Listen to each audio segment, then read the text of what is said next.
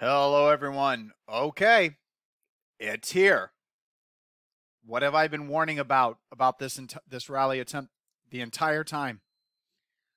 Two things missing that I need, or three things really that I need to see to even trust any bottom in the market. I have never seen a rally off of any low in such a short period of time where I've received so many long signals, have received so many breadth thrust and new high signals, and have received so many pocket pivot point signals that were also follow through days each and every session since the October lows in such a small period of time. At the same time, I have also never seen a bottom happen without the VIX spiking to over 40. 34 is not high enough. The blue line is where I need to see it. I have also, if that doesn't happen, have never seen a bottom where retail, passive retail, your 401k, your IRA, mom and pop, grandma, grandpa investors don't panic sell. I have also never seen a bottom where, unless it's 1974 or 1994, leading to the 1995 market, where you bottom with the Fed raising interest rates. Normally, the market's in a free fall. They start cutting rates as the market's falling. Eventually, the market finds a bottom. Only two times has it not happened. 1974 and 1994. 1994 was a weird case. 1974, it took the market 8 years of chopping around until we went higher again. One thing that I've constantly warned about is the lack of grade A signals this entire uptrend. I have not received any grade A signals. There have been multiple signals that have come close, like on the spec side, DCFC, right here. There have been other signals that have come close before earnings, like FSLR, which, by the way, look at it. Does it look like it's in serious problems today? AXON, WFRD. But even these signals, they're not grade A. I mean, they're close. They're about as close as you can get right now, but none of these have been grade A. I've received 0 grade A signals from this October lows, while receiving the most grade B signals ever.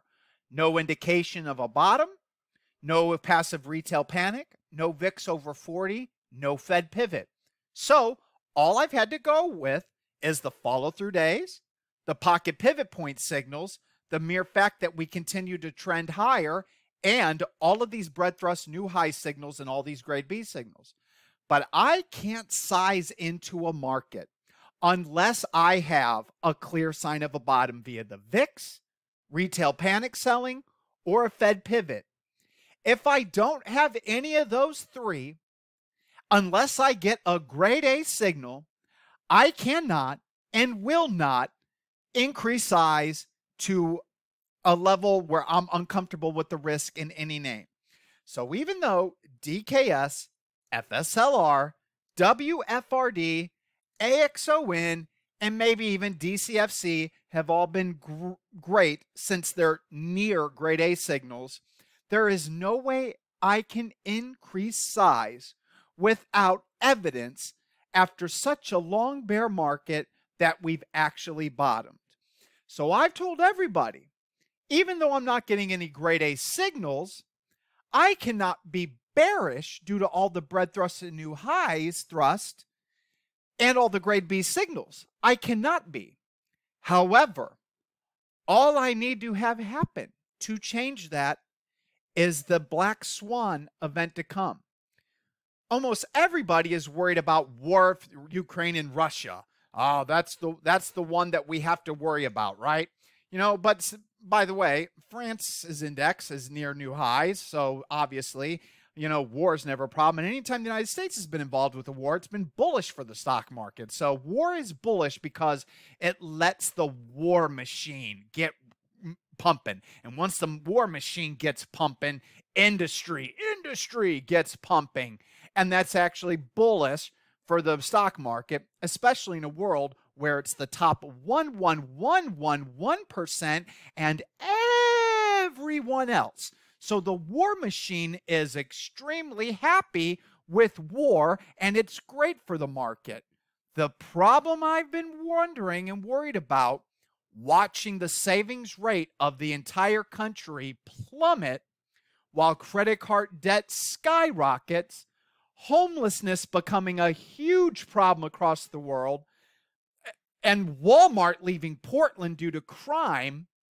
When I put all of this together, I've to let you all know the Black Swan event that I'm personally worried about is the Black Swan event that would show up in the credit markets or the banking system. The first shoe to drop, FTX, has spread to SI. And then today, SIVB came out. Share offering, total equity loss write-off. I think that this is just the beginning.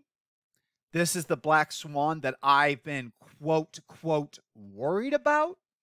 This is also why I told you that despite all these long signals, I said it yesterday, I can't be more than 50% invested. If I'm even 25% invested because of how small I am, it would be a miracle. It's the most stocks I've ever held long, and the lowest amount of capital allocation I've ever had with these long positions in my entire 20-plus career of trading. I have never been long so many stocks with such small size to where it would be, I thought I was around, I'd say 40% invested. I checked out my cash allocation last night. I am over 75% cash heading into today. After today, I assume, and I'll know very shortly, that I'm probably around 85% cash.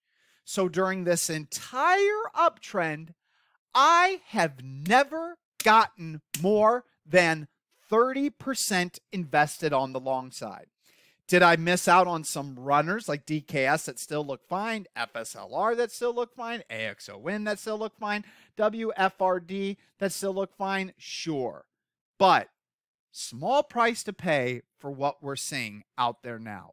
So, following today's session, the Black Swan is here. I have no idea how systematic it is, but I guarantee you, as the quarters go, the interest rate hike level, the FOMC Fed dot plot has increased. There are now 6 to 6.25% chances. Hold on, I'm going to actually bring up the website.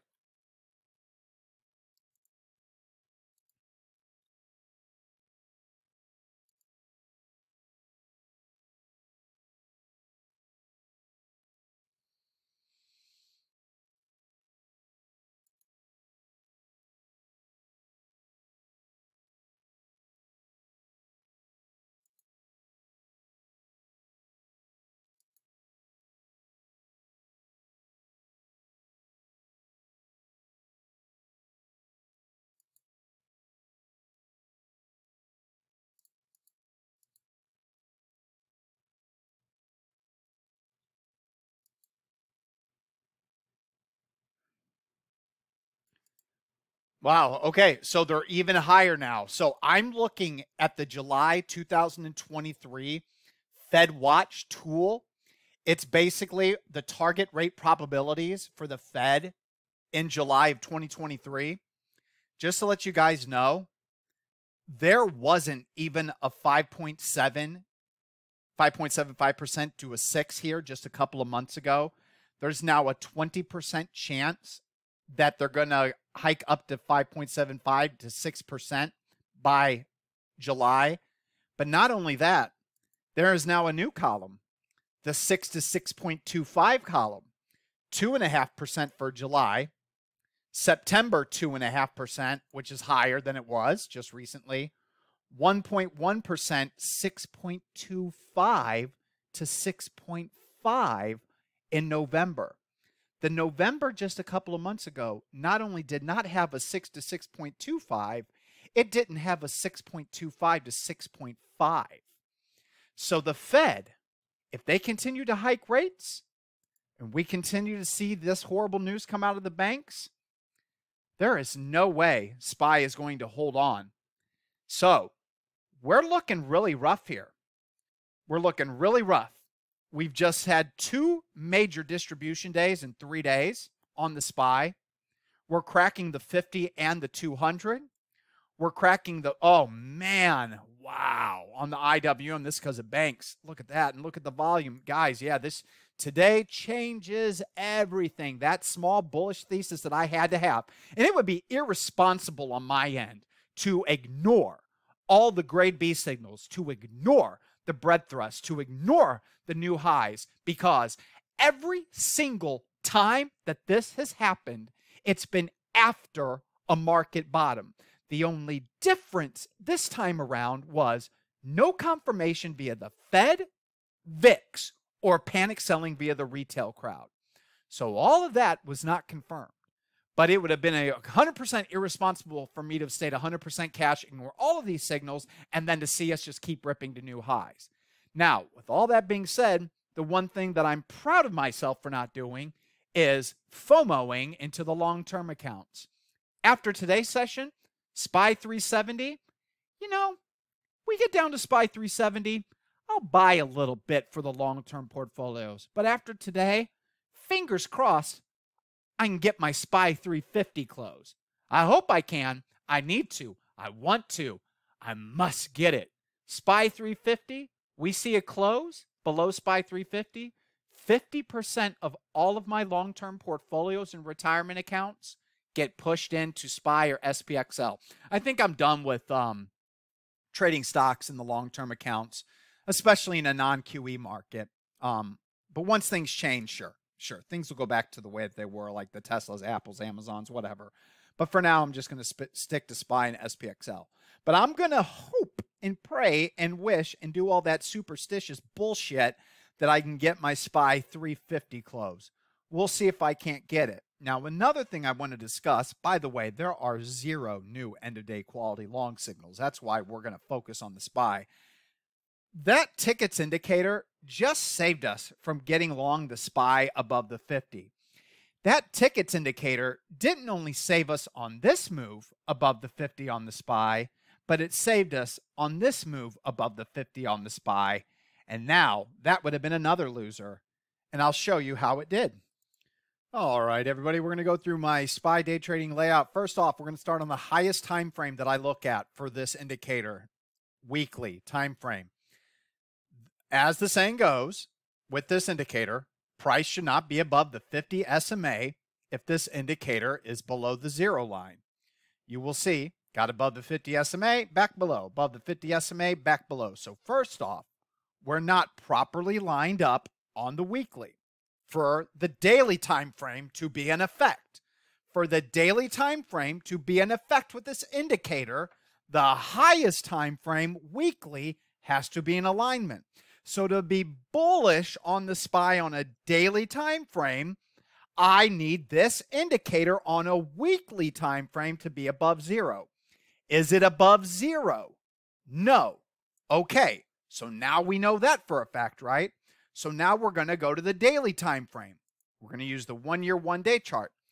Is this indicator above the 0 line? Yes. So, as the saying goes, price should not be below the 50 SMA if this indicator is above the 0 line, and you can get long this indicator every single time it crosses the 50 SMA. If the weekly is in alignment. If the weekly and the daily are not in alignment, to trust any 50 SMA crosses on the daily, we need to see the lower time frame confirm. So let's now go to the hourly time frame and see how that looks. Oh, we've been below the 0 line ever since February 15th. February 16th open, we officially really crossed the 0 line, and we have not reclaimed it since. So If the highest time frame is below the 0 line and the lowest time frame is below the 0 line, any daily signal is not true. That's why you didn't see us at Big Wave Trading go long above the 50 SMA. On the same token, on this lower time frame, we can even use this indicator. Anytime price is above the 50 and the indicator is below 0, price should not be above the 50. Gets above the 50, and then even more important, gets above the 200 with this indicator below 0. As soon as it loses the 200, don't you wish you would have gone short the SPY, obeying this tickets indicator that we have? Sure did work out nicely, didn't it? But more importantly, price is above the 50, tickets indicator is below the 0 line, and we roll. Now, if we look at the SPXS, you can trade this the same way as an inverse. On a 1 hour, the tickets indicator gets above 0 here, price gets below the 50 here, tickets indicators above 0, you get long at 18, ride this trend up. Once again, price is below the 50, tickets indicators above 0, you can get long on the reclaim of the 50, risking to this low, and we got a green arrow here, which is our Fibonacci reversal signal, so that confirms that move here. And yes, you would have had to deal with this dip, but it never violated this low. And once again, you got a nice little $1 move on SPXS on a day that the market was bloody red. So with all of that out of the way, I remain heavy cash. I will continue to focus intraday, and I got to admit, today was a shit show on my end because out the gate, I went long UNCY over 2, took profits as it came back and hit my trailing profit stop. But if anybody followed me over 2, you got a 3.6% gain in minutes. And then it went even further. But it would have ran the final sell stop if you used the logical rational one. I keep using break-even stops right now. So UNCY was a winner. But once again, I am once again long another stock. First off, right here, buy stop, 775. That's where I wanted to get long. I set my buy stop at 775. I believe it was right here for the market open. And unfortunately, I didn't trade it pre-market, and I missed that entire 15% move. But the same thing happened with OCEA that happened to me with UNCY on its day one. I did a dip and rip, got long above the high of the day into a halt. In hot markets, these things just keep going, guys. And I just bank and we bank, because I give you all my dip and rip ideas before the market opens. And then on this green arrow, it shows you whenever I gave it to everyone. Right here, 775, I told everybody. Right here, I knew I was screwed, and I told everybody, dip and rip, OCEA. The problem is, OCEA did not gap up. Second time in a row. I've been long now 2 stocks exactly how I want to be long. Should be rolling in the money. And instead, fail. UNCY did it. OCEA did it. This does not happen at all in the hot market. So I was actually red today until I did something on ASAN, which is outside of anything that I do.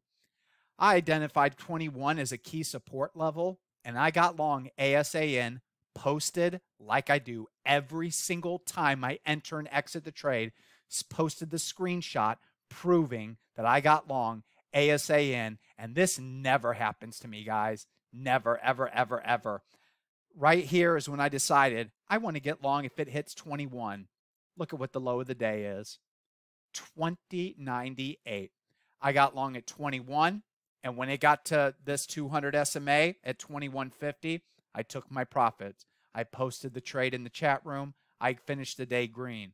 And that's a miracle because this is outside of my normal playbook. But it worked perfectly. I'm not going to continue to keep doing it, but it still worked. But that being said, what is session until things change? Intraday focus only. And I am so small, even intraday. It's just stupid. It's stupid how small I am on all time frames. That's going to continue until the market changes.